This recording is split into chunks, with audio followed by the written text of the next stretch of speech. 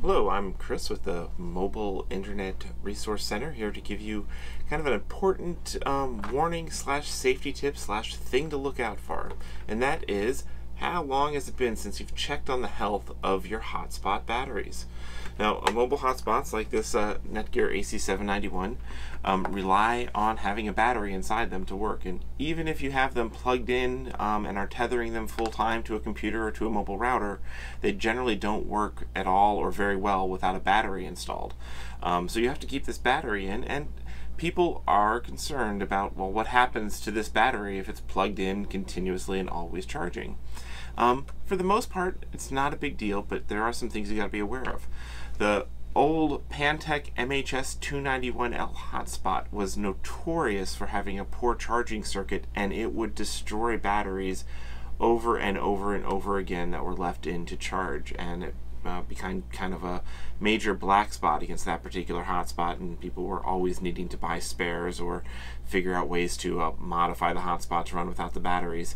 Most other hotspots have gone a lot longer without major reports of problems, but some, like this Netgear AC791L, are now kind of reaching that point in their life that more and more people are noticing problems with their batteries. And this is what you have to look out for. Ours actually just reached the failure point.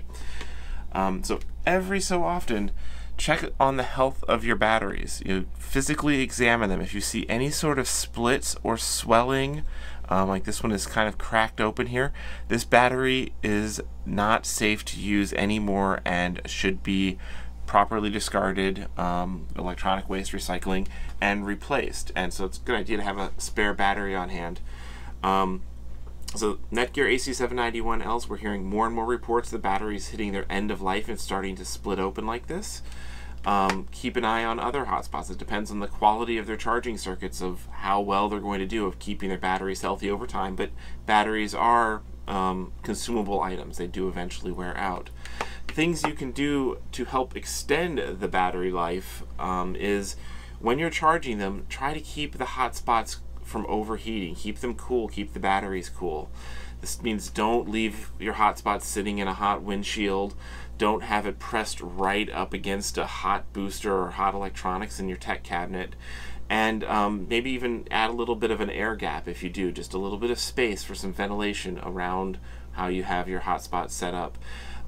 Doing this, you can be very successful going for months and even a year on end of keeping it plugged in and running 24/7, but do check on it every so often, making sure that the battery is staying healthy. So, you know, some people wonder, like, well, what's the big deal if the battery starts to swell like this, or cracks or splits open?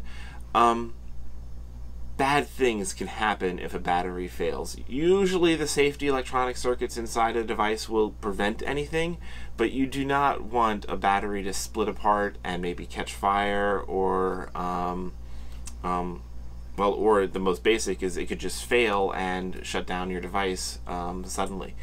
You will notice, actually, when the batteries are close to their failure point, if you touch them, they can be very hot, almost scalding hot, and that is another sign that a battery is reaching its end of life and needs to be discarded, as if it is getting extremely hot just on its own when charging. Check through the description and links attached to this video. We've got links to get replacement batteries for all the various brands of mobile hotspots. You might want to keep a spare on hand if you rely on connectivity, because most hotspots will not work without a battery, and if the battery fails, you might be disconnected and not even able to get on Amazon to order a spare. So keep a spare on hand if you rely on this, and check the links for every resource we know